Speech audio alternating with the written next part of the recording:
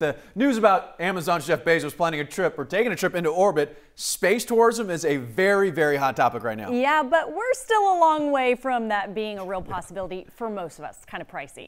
Tiffany Craig connects the dots. It feels like we've been talking about space tourism for decades, but it could finally be launching into reality. Let's connect the dots.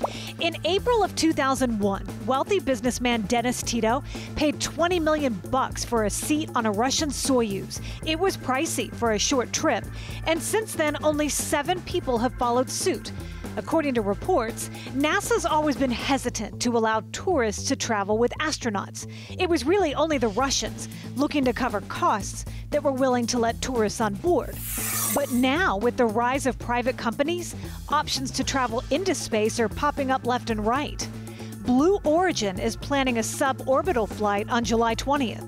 While Jeff Bezos and his brother will be on board, there'll also be a winner of an online auction.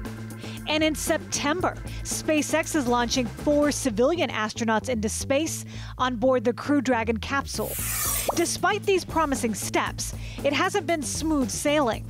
Virgin Galactic is the other big private player when it comes to space tourism. A pilot was killed in a crash in 2014, and engineers were forced to make changes. Now it says it won't launch tourists until 2022. Then there's the price.